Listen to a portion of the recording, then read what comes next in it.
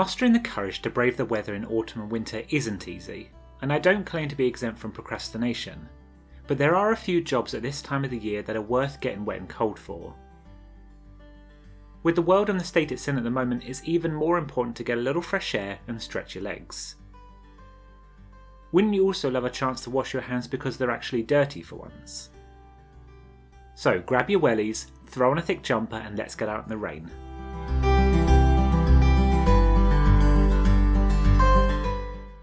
While watching the leaves falling from the trees, the birdsong, long hot days and spectacular blooms of summer can feel an age ago.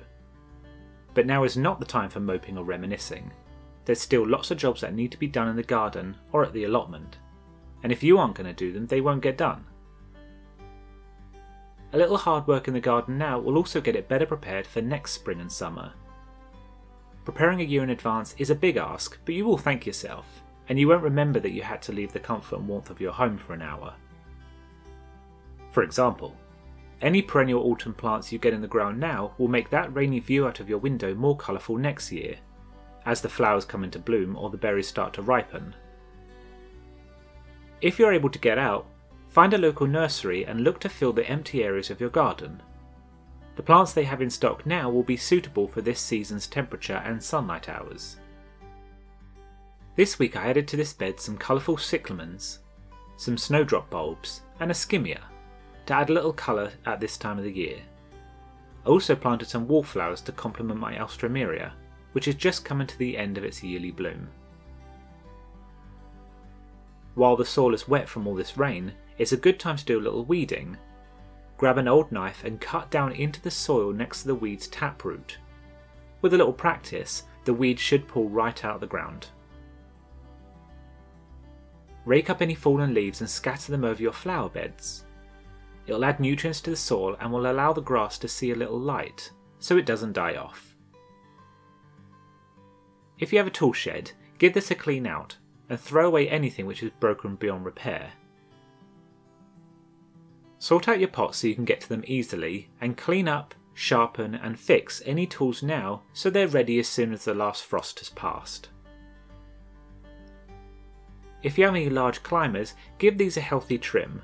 They won't grow nearly so quickly over the colder months, but a quick haircut will give it a nice shape for the spring. It's also the perfect time to spread some manure if you want to get your hands really dirty.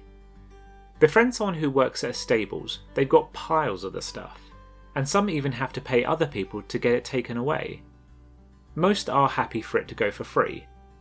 I picked up 30 bags this year for nothing, which would have cost me a small fortune at a garden centre. It's a good time to fill up your composters too. If you don't have a composter, use black sacks instead and tuck them away somewhere sheltered. Do keep an eye out if you have any young plants in trays. With all this rain they can quickly fill up and drainage holes can get clogged with leaves. Plants can sit in water for a short time, but too long and the plant will start to die. You can also bring indoors any less hardy plants, for example chilli and sweet peppers, which would be killed by the cold. Bringing them indoors will give them a head start next year. Don't forget to also put some time aside to just sit in your outdoor space for a while and reflect on what worked and what didn't. I grew a lot this year and had some successes, but also many failures. We're often so busy we forget to remember. When you're done, hang up your tools, pop the kettle on, run a hot bath and grab a magazine. You can now rest knowing that today you invested in yourself and in your garden. I hope you enjoyed this video. If you have any plant recommendations for this time of the year, please pop them down in the comments so we can all benefit from your experience. Do also consider subscribing to the channel, it really helps me out, and a big thank you and welcome goes to those who have joined us recently. Here's also a couple of videos that you may be interested in. Thank you and happy growing.